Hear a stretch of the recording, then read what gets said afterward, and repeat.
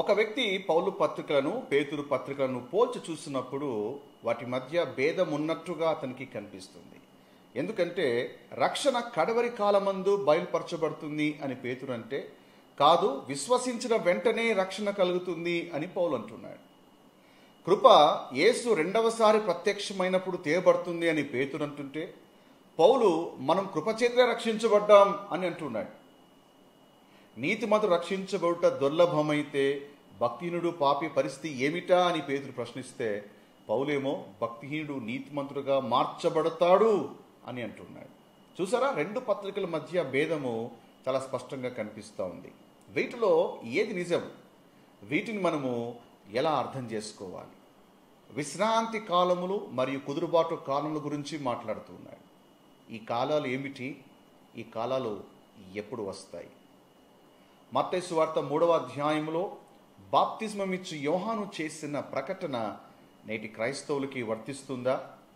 మీరు రాజులైన యాజక సమూహమును, పరిశుద్ధ జనమును, దేవుని సొత్తైన ప్రజలు అని పేతురు అంటున్నాడు.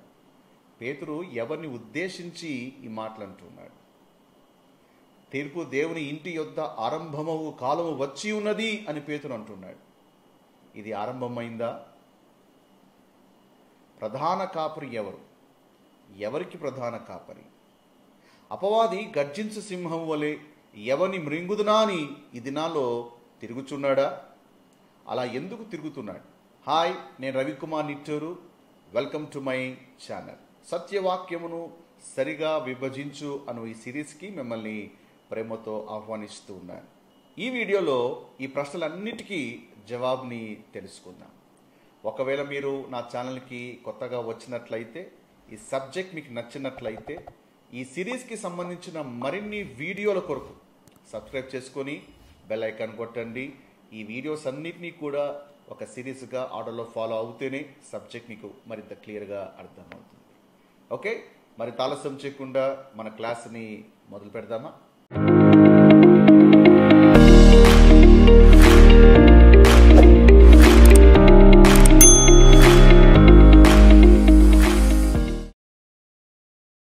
పేతురు రాస్తున్న మొదటి పత్రికను మనం 4 భాగాలుగా డివైడ్ చేసి ధ్యానం చేద్దాం. మొదటిది, ఈ పత్రికను ఎవరు రాశారు? రెండవది, ఎవరికి రాశారు? మూడవది, ఎందుకు రాశారు? నాలుగవది, ఏమి రాశారు? ఈ 4 విషయాలు కూడా కులంకుషంగా క్షుణ్ణంగా తెలుసుకునే ప్రయత్నం చేద్దాం. మొదటి అధ్యాయం మొదటి వచనం చూసినట్లయితే, యేసుక్రీస్తు అపోస్తలుడైన పేతురు అని చదువుతున్నాం. అంటే ఈ పత్రికను పేతురే రాశాడు అనే విషయం మనకు క్లియర్గా అర్థమవుతుంది. అయితే పేతురు ఎవరికి అపోస్తలుడు? గలతీ రాసిన పత్రిక 2వ అధ్యాయము 7, 8 వచనాలు చూసినట్లయితే, పౌలేమో అన్యులకు అపోస్తలుగా ఉన్నాడు. పేతురు, యోహాను, యాకోబులు యూదులకు అపోస్తలుగా ఉన్నారు. మన అపోస్తలు ఎవరు? పౌలు. మన పౌలు గారు మనకు రాసిన పత్రికలు ఎన్ని అంటే 13. అవే రోమా నుండి ఫిలోమోను వరకు. అదే యూదులకు అపోస్తలుగా ఉన్నటువంటి పేతురు, యోహాను, యాకోబులు వాళ్ళు రాసిన పత్రికలు ఏంటి అంటే హెబ్రీ పత్రిక నుండి ప్రకటన గ్రంథం వరకు. అవి వారికి రాసినటువంటి పత్రికలు. అంటే ఇక్కడ మరి 2 ఆడియన్సెస్ ఉన్నారు. కాబట్టి మన అపోస్తలు ఎవరు అని తెలుసుకోవడం చాలా ముఖ్యం. మన పత్రిక చదువుతున్నప్పుడు ఆ పత్రిక మన అపోస్తలుడు రాశాడా అయితే అది మనకు వర్తిస్తుంది. అర్థమైతే? చాలామంది వారి అపోస్తలు ఎవరో తెలుసుకోక పత్రికలన్నీ కూడా పక్కపక్కనే ఉన్నాయి కాబట్టి అన్నీ కూడా మనకే అని కన్ఫ్యూజ్ అయిపోయి అన్నీ కూడా వారికే అప్లై చేసుకుంటున్నారు. గుర్తుంచుకోవాలి, పత్రికలన్నీ పక్కపక్కన ఉన్నంత మాత్రాన అన్నీ కూడా మనకు కాదు. మనకు ఇవ్వబడిన పత్రికలన్నీ కూడా మన కొరకు కాదు. ఒక చిన్న ఎగ్జాంపుల్ చెప్తాను, అర్థం చేసుకోవాలి. మీకు మీ భాగస్వామికి ఒక కామన్ ఈమెయిల్ ఐడి ఉంటుంది. మీ భాగస్వామి డెంటల్ అపాయింట్మెంట్ తీసుకుంటుంది తన దంత చికిత్స కొరకు. ఆ డెంటల్ హాస్పిటల్ వారు కన్ఫర్మ్ చేస్తూ ఒక ఈమెయిల్ పంపిస్తారు. పలానా టైం, పలానా చోట, మరి పలానా స్థలానికి రండి అని పంపిస్తారు. అయితే ఓ రోజు మార్నింగ్ నువ్వు మెయిల్ ఓపెన్ చేయగానే డెంటల్ హాస్పిటల్ నుంచి లెటర్ వస్తుంది. అందులో డేటు, ప్లేసు, టైం అన్నీ ఉన్నాయి కాబట్టి నువ్వు నేరుగా హాస్పిటల్కి వెళ్ళి నేను రెడీ అండి ట్రీట్మెంట్ కొరకు అంటే వాళ్ళు చెక్ చేస్తారు. వాళ్ళు ఏమంటారు? సార్, ఇది మీ కొరకు కాదు. నా కొరకు కాదా? మనకు మీరు మెయిల్ పంపించారండి అని అంటే వాళ్ళు అంటారు, అవునండి మెయిల్ అయితే పంపించాను, కానీ మెయిల్ మీకు కాదు, మీ భాగస్వామికి. అంటే నాకు కాదా? కాదండి, మెయిల్ మీదే, కానీ అడ్రస్ చేసింది మాత్రం మీ భాగస్వామికి. అలాగే న్యూ టెస్ట్మెంట్లో యూదులకు అలాగే సంఘానికి కలిపి పత్రికలు ఉన్నాయి. ఓకే, కామన్ మెయిల్ ఐడి లాంటిది. కాబట్టి కామన్ మెయిల్ ఐడిలో ఆ లెటర్ చదువుతున్నప్పుడు అది ఎవరికి అడ్రస్ చేయబడింది అది ఇంపార్టెంట్. చాలామంది ఎవరికి అడ్రస్ చేయబడిందో తెలుసుకోక నాదే అని అప్లై చేసుకుంటున్నారు. కాబట్టి ఎవరికి రాయబడిందో తెలుసుకోవడం అనేది చాలా ప్రాముఖ్యమైనది. Okay, right. సో పత్రిక ఎవరు రాశారో క్లియర్గా అర్థమైంది. ఎవరికి రాశారు? ఎస్, యూదులకే రాశారు. అందుకే 2వ వచనం చూడండి, అక్కడ ఏర్పరచబడిన వారికి అని రాయబడింది. టు గాడ్స్ ఎలెక్ట్ అని రాయబడింది. ఈ మాట చదివినప్పుడు క్రైస్తవులుగా మనం ఏమర్థం చేసుకుంటామంటే, సాధారణంగా దేవుడు నన్ను ఏర్పరచుకున్నాడు కాబట్టి ఇది నాకే అని ఈ పత్రికను తమదిగా భావించి చదువుతూ ఉంటారు. గుర్తుంచుకో, ఈ మాట రాస్తున్నది ఎవరు? పేతురు. ఎవరికి అపోస్తలుడు? యూదులకు అపోస్తలుడు. కాబట్టి అక్కడ ఆడియన్స్ ఎవరు? అన్యుల బాడీ ఆఫ్ క్రైస్టా? కాదు, ఇజ్రాయేలు ప్రజలు. అర్థమైందా? సో వారు ఏర్పరచబడిన వారు ఈ కాంటెక్స్ట్లో. అందుకే యెషయా గ్రంథము 45వ అధ్యాయము 4వ వచనంలో ప్రభు అంటాడు, నేను ఏర్పరచుకొనిన ఇజ్రాయేలు. సో ఇక్కడ ఏర్పరచబడిన వారు ఎవరు? Israel. Praise God. So they are God's elect. మరి వాళ్ళకి ఎందుకు రాస్తున్నారు అంటే, వీళ్ళందరూ కూడా పొంతు, గలతియా, కప్పదుకియా, ఆసియా, బెతునియా అను దేశములు యందు చెదిరిపోయారు. ఈ దేశాలన్నీ కూడా ఏంటివి? అన్య దేశాలు. యాకోబు రాసిన పత్రిక ప్రారంభంలో దీని గురించి ఆల్రెడీగా మనం డిస్కస్ చేశాం. ఇది ఇజ్రాయెల్ దేశము. ఇక్కడ నుండి వీళ్ళు శ్రమ వచ్చినప్పుడు, హింస వచ్చినప్పుడు పారిపోయారు.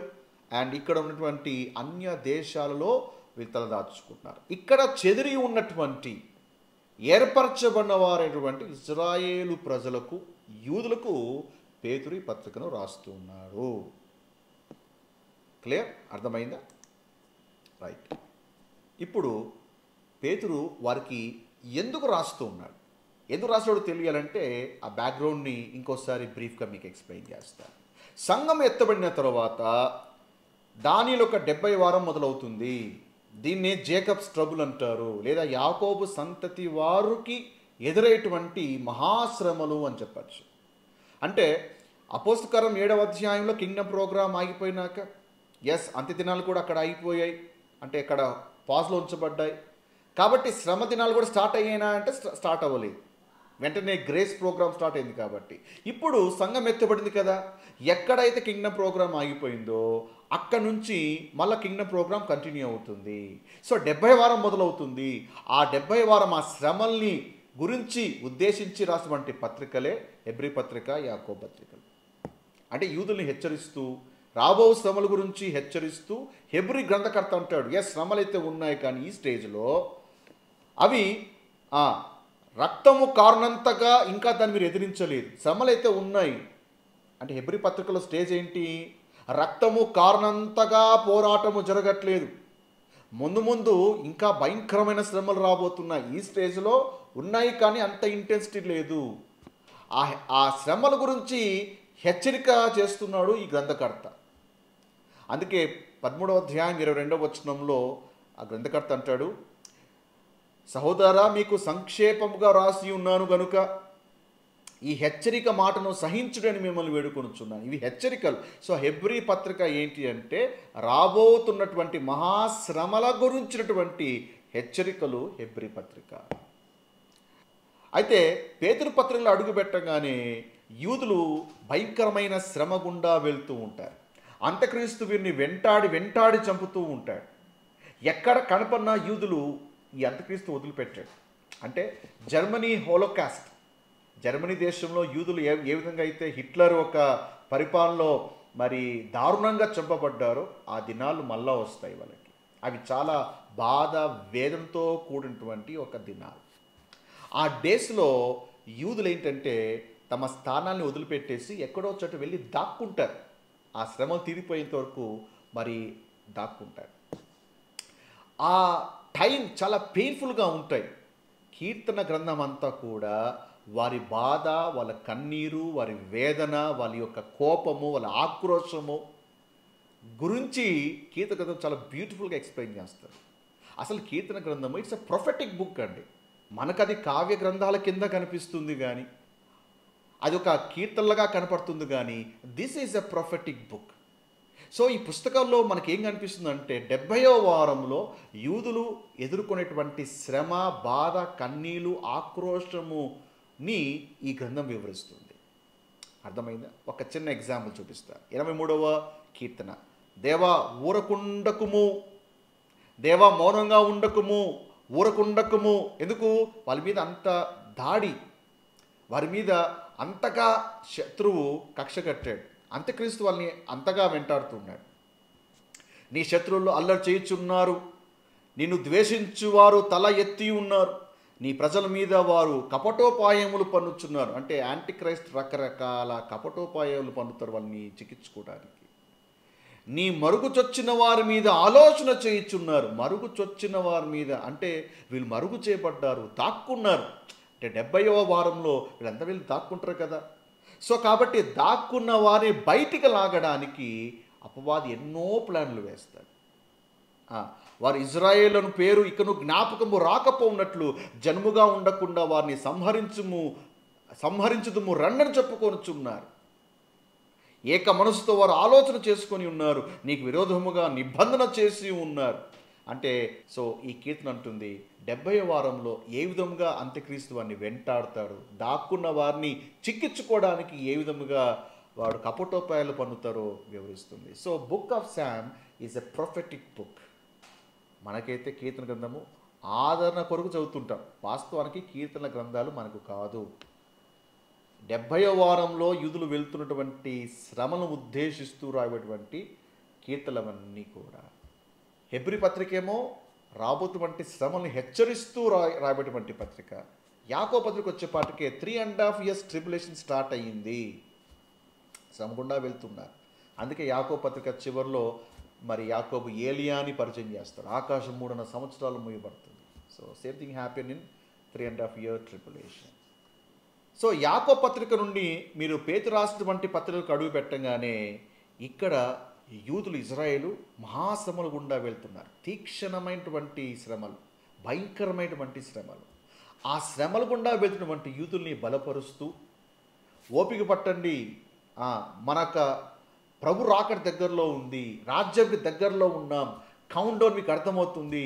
సో కాబట్టి మీరు ఆ సహనాన్ని కోల్పోకండి, మీ విశ్వాసాన్ని కోల్పోకండి అని వాళ్ళని బలపరుస్తూ రాయబడినటువంటి పత్రికనే పేతురు రాసినటువంటి మొదటి పత్రిక, రెండవ పత్రిక. పేతురు ఆయన ఆడియన్స్కి రాసినటువంటి పత్రిక. అప్పుడు మనం ఉంటామా? సంఘం ఉంటుందా? సంఘం అప్పుడే ఎత్తపడి ఉంటుంది. ఇది యూదులు రాయబడినటువంటి పత్రిక. Okay, right. సో కాబట్టి పేతురు తన ఆడియన్స్కి ఏమి రాస్తాడో మనం పరిశీలన చేద్దాం. సో పత్రిక చదువుతున్నప్పుడు, అంటే యూదులు రాసినటువంటి పత్రికలు చదువుతున్నప్పుడు మనము స్పెక్టేటర్గా చదవాలి, పార్టిసిపేటర్గా చదవకూడదు. అంటే అక్కడ ఏం జరుగుతుంది, దేవుడు ఎలా వివరిస్తున్నాడో ఆ కోణంలో మనం చూడాలి. Okay, right. సో ఈ యొక్క పేతురు రాసినటువంటి పత్రికలో, అంటే మొదటి పత్రిక, రెండో పత్రికలో చాలా విషయాలు ఉన్నాయి. రెండు పత్రికల్ని కూడా ఒకే వీడియోలో కవర్ చేయడం అనేది అసాధ్యం. ఎందుకంటే బోల్డ్ అంత కంటెంట్ ఉంది, మీకు వివరించాల్సిన విషయాలు చాలా ఉన్నాయి. సో కాబట్టి త్వరగా చెప్పే కంటే బదులుగా ఈ వీడియోలో మనము మొదటి పత్రికను కవర్ చేద్దాం, అండ్ ఇంకొక పత్రికను, అంటే రెండవ పత్రికను నెక్స్ట్ వీడియోలో కవర్ చేద్దాం. Okay, right. మరి పేతురు ఏమి రాస్తాడో చూద్దాం. 4వ వచనం చూడండి. మృతుల నుండి యేసుక్రీస్తు తిరిగి లేచుట వలన, అంటే ఇక్కడ పేతురు తన ఆడియన్స్కి యేసు ప్రభువారి యొక్క మరణ పునరుద్ధానం గురించి మాట్లాడుతున్నాడు. అంటే పౌలు వలె ఒక గుడ్ న్యూస్గా చెప్తున్నాడా? మనకైతే సిలువ ఇలాంటి చెప్పండి, రక్షించబడుచున్న మనకు దేవుని శక్తి అంటాడు పౌలు. అంటే ఆయన సిలువ మరణము ద్వారా మనకి గుడ్ న్యూస్, అంటే పాప విమోచన కలుగుతుంది. ఆయన సిలువ కార్యము ద్వారా మనం నీతిమంతులుగా మార్చబడుతున్నాం. మనకది దేవుని శక్తి, గుడ్ న్యూస్ అది. మరి ఇక్కడ పేతురు తన ఆడియన్స్కి గుడ్ న్యూస్గా చెప్తున్నాడా అంటే కాదు, వారికేమో బ్యాడ్ న్యూస్గా చెప్తున్నాడు. ఎంత పని చేశారు మీరు, ఆయన సిలువేశారేంటి, ఆయనే జీవాధిపతి, ఆయన వస్తే ఆయన సిలువేశారేంటి అని వారికి ఒక బ్యాడ్ న్యూస్గా పేతురు ఆ ఆడియన్స్కి యేసు యొక్క మరణ పునరుద్ధానం గురించి చెప్తున్నాడు. అందుకే పేతురు రాసిన పత్రికను మనం అర్థం చేసుకోవాలి అంటే, పేతురు పెంతెకోస్తు దినమున అంటే 2వ అధ్యాయంలోను అలాగే 3వ అధ్యాయంలో పేతురు చేసినటువంటి ఆ ప్రసంగాన్ని రెండు కూడా పక్క పక్కన పెట్టి చదివితేనే కాంటెక్స్ట్ మనకు క్లియర్గా అర్థమవుతుంది. ఎందుకంటే పేతురు రాసిన పత్రిక రాసింది పేతురే, అపోస్తలుల 2వ అధ్యాయం 3వ అధ్యాయంలో చేసిన ప్రసంగం కూడా పేతురే చేశాడు. సో రెండు ప్యారల్గా స్టడీ చేస్తేనే మనకు కంప్లీట్ పిక్చర్ అనేది అర్థమవుతుంది. ఈ స్టడీలో మనం అదే చేయబోతున్నాం. So Peter never preached to his audience as a good news. యేసయ్య శిలువ మరణము, ఆయన యొక్క పునరుత్థానము ఏమండి ఒక గుడ్ న్యూస్గా వారికి చెప్పట్లేదు, ఒక బ్యాడ్ న్యూస్గా చెప్తున్నాడు. ఇప్పుడు చూడండి, అపోస్తలుల 2వ అధ్యాయంకి వెళ్దాం. అపోస్తలుల 2వ అధ్యాయము 22వ వచనంలో పేతురు అంటాడు, ఇజ్రాయేల్ వాళ్ళారా ఈ మాట వినుడి, దేవుడు నజరేయుడగు యేసు చేత అద్భుతమును మహత్కార్యములను సూచక్రియలు మీ మధ్య చేయించి. ఎందుకు అద్భుతాలు, ఎందుకు సూచక్రియలు తెలుసా? ఇవన్నీ కింగ్డమ్ ప్రోగ్రాంలో భాగం. ఇవన్నీ సూచక్రియలు కావాలి. ఎందుకంటే ఏదైనా ఒకటి సంభవిస్తుందంటే దానికి ముందుగా ఒక సైన్ కావాలి. ఎంత దగ్గరలో ఉన్నామో తెలుసుకోవడానికి యేసుప్రభువు కూడా మత్తయి సువార్త 24వ అధ్యాయంలో రాకడకు సంబంధించిన కొన్ని సూచనలు ఇస్తాడు, 2వ రాకడకు సంబంధించిన సూచనలు. సో కాబట్టి సూచనలు ఏం చేస్తాయి, సైన్స్ అండ్ వండర్స్ ఏం చేస్తాయి అంటే అవి కన్ఫర్మేషన్ ఇస్తాయి అండ్ ఎంత దగ్గరలో ఉన్నామో వాళ్ళకి అర్థమయ్యేటట్లుగా సహాయం చేస్తాయి. So these miracles, science and wonders are part of their programme.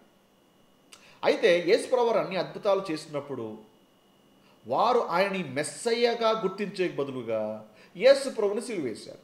23వ వచనం, దేవుడు నిశ్చయించిన సంకల్పమున ఆయన భవిష్యత్ జ్ఞానం అనుసరించి అప్పగింపబడిన ఈయనను మీరు దుష్టుల చేత సిలువ వేయించి చంపితిరి. ఇక్కడ పేతురు ఆక్రోశంతో మాట్లాడుతున్నారు. ఆయనేమో మన కొరకు వచ్చాడు, రాజ్య స్థాపన కొరకు వస్తే మీరు ఆయన సిలువేశారేంటి? ఆయన వల్లే రాజ్య స్థాపన జరుగుతుంది, ఆయనే రాజు, ఆయన లేకపోతే రాజ్యమే లేదు కదా అని పేతురు కొంచెం కఠినంగానే మాట్లాడుతున్నాడు. అలాగే 3వ అధ్యాయం చూడండి, 14వ వచనంలో మీరు పరిశుద్ధులను నీతిమంతుడైన వారిని నిరాకరించారు, త్రోసివేశారు. మీరు బదులుగా నరహంతకున్నటువంటి మనుషుని మీకు అనుగ్రహింపమని మీరు అడిగారేంటి?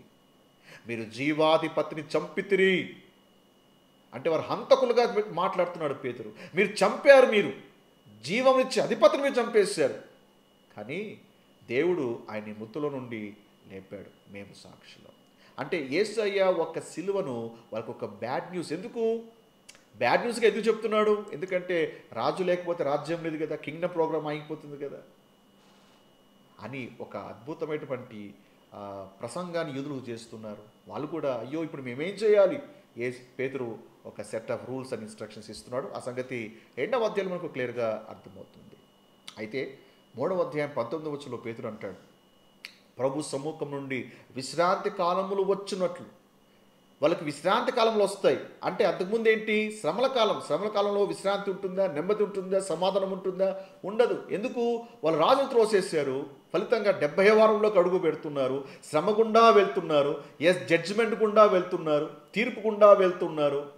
నిలకడ, సమాధానము, నెమ్మది లేదు. కానీ పేతురు హెచ్చరిస్తున్నాడు, ఇదిగో ఆ 70వ వారం గుండా వెళ్ళినప్పటికీ మీకు ఒక గుడ్ న్యూస్, మీరు ఆయన వైపు తిరిగితే మీకు విశ్రాంతి కాలములు వస్తున్నాయి. సో ఈ విశ్రాంతి కాలములు ఎక్కడొస్తాయి? Yes, end of this tribulation అంటే 7 వారాల ముగింపులో అప్పుడు వీరికి విశ్రాంతి కాలములు వస్తాయి. సో ఈ విశ్రాంతి కాలములు ఎవరికి సంబంధించినవి? యూదులకు సంబంధించినవి. అందుకే పేతురు అంటాడు అవి రావాలి అంటే 20వ వచనం, మీ కొరకు నియమించిన క్రీస్తు యేసుని ఆయన పంపునట్లు. మన కొరకైతే యేసుప్రభు వచ్చేసాడుగా. యేసుప్రభు ఆల్రెడీ వచ్చాడు, మన కొరకు మరణించాడు. అయితే యూదులను ఉద్దేశిస్తూ పేతురు అంటాడు, మీ కొరకు నియమించిన యేసు క్రీస్తుని ఆయన పంపునట్లు అంటే రెండవసారి ఆయనను పంపునట్లుగా మీ పాపను తుడిచివేయబడు నిమిత్తము మార్మసు నుండి తిరగండి. He will again send you Jesus your appointed Messiah. మీకు అప్పుడు రక్షణ వస్తుంది. సంఘం ఎత్తబడిన తర్వాత ఇప్పుడు మాకు రక్షణ కావాలి వెంటనే అంటే రాదు. They have to pass through the tribulation period. అయితే చివరిలో రక్షణ వస్తుంది. అంటే ఇక్కడ పేతురు ఏమైనా మాట్లాడుతున్నా అంటే రక్షణ ఇప్పుడు అని పేతురు ప్రసంగం చేయట్లేదు. రక్షణ ఈ దినమే, ఇదే అనుకూలమైన సమయము, ఇదే రక్షణ దినము అన్నట్టుగా పేరు ప్రసంగం చేయట్లేదు. మీ రక్షణ వస్తుంది. ఎప్పుడు వస్తుంది? ఎస్, ఆయన రెండవసారి వచ్చినప్పుడు మీకు రక్షణ వస్తుంది. ఇప్పుడు అదే మాట పేతురు 1:5 రాస్తున్నాడు.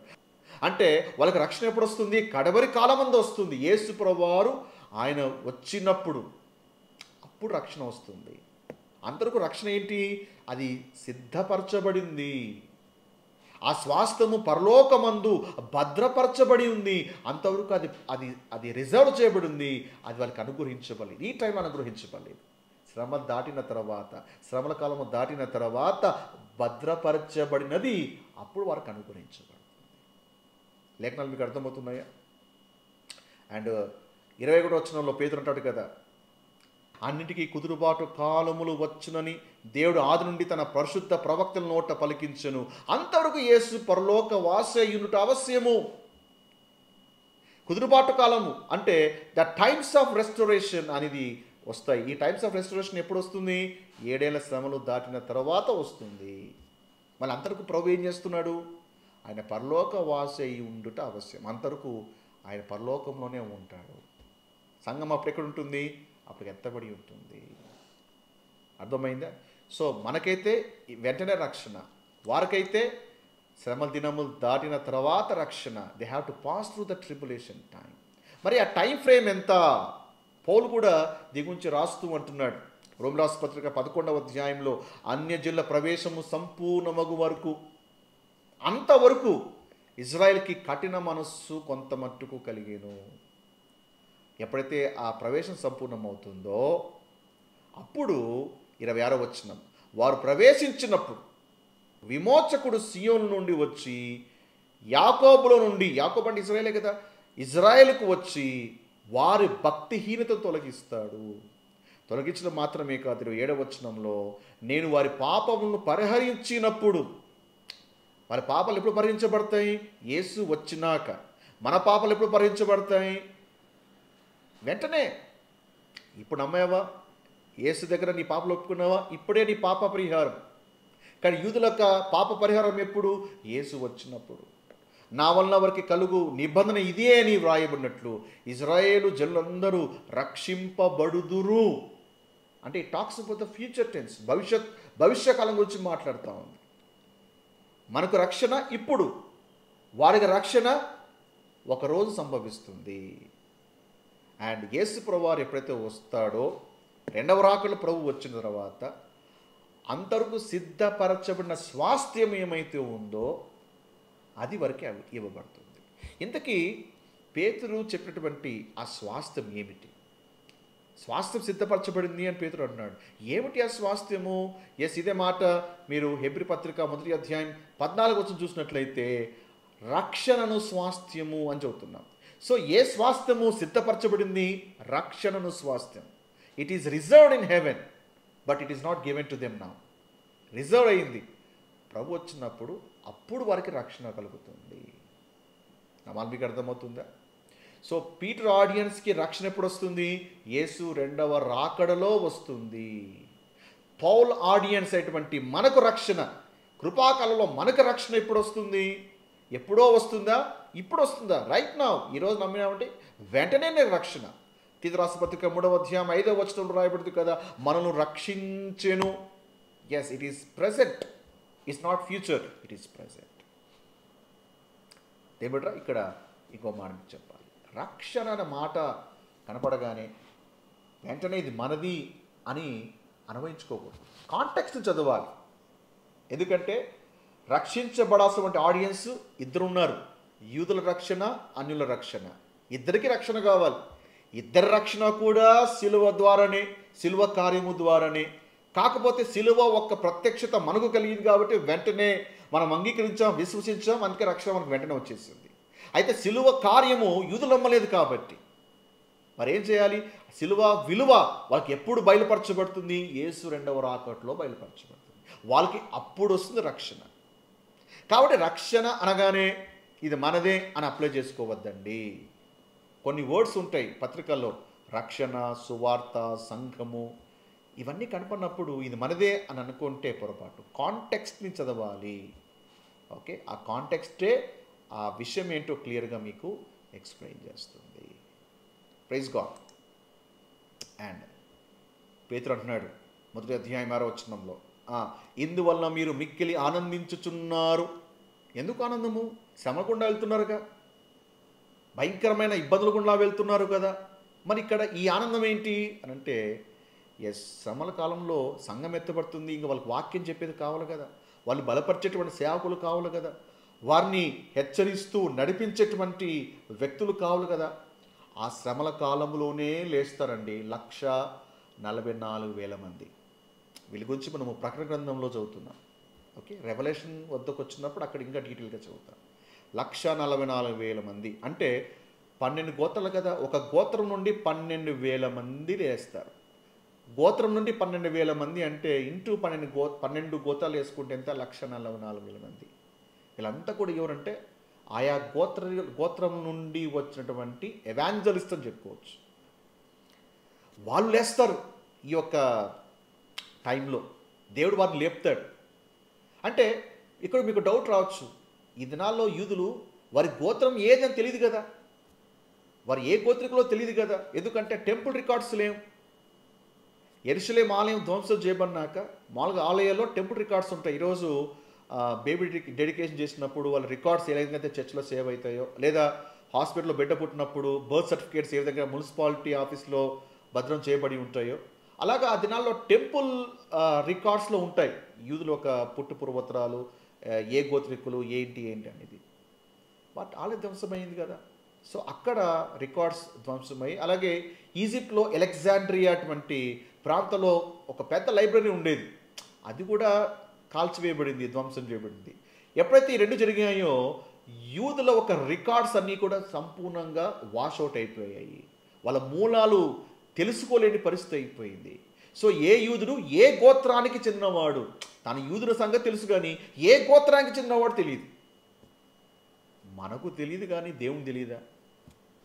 దేవుని తెలుసు కదా.